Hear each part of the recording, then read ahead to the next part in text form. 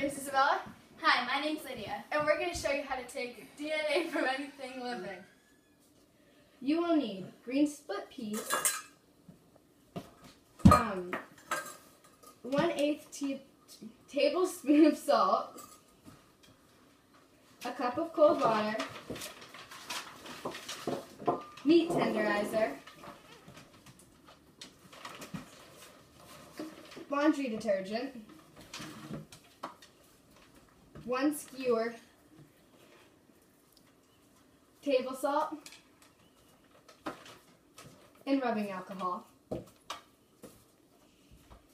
Lastly, a blender. You can also use this experiment with spinach, chicken liver, strawberries, and broccoli. Okay. First step is to put 1/2 a cup of split peas into the blender. Next, put 1/8 teaspoon of table salt in the blender. Then 1 cup of cold water. Blend it for 15 seconds.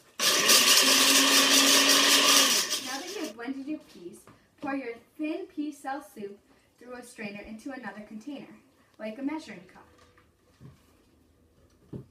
Add 2 tablespoons of liquid detergent and swirl into the mix.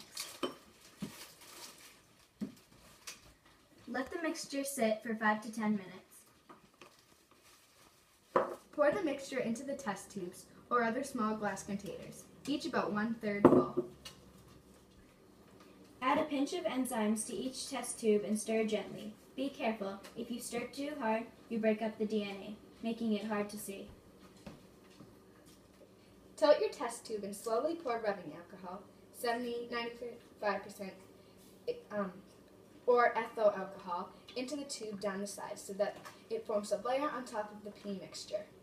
Pour it until you have about the same amount of alcohol in the tube as the pea mixture.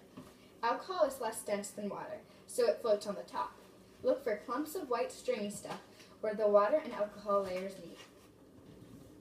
DNA is a long stringy molecule. The salt that you added in step 1 helps it stick together. So what you see are clumps of tangled DNA molecules.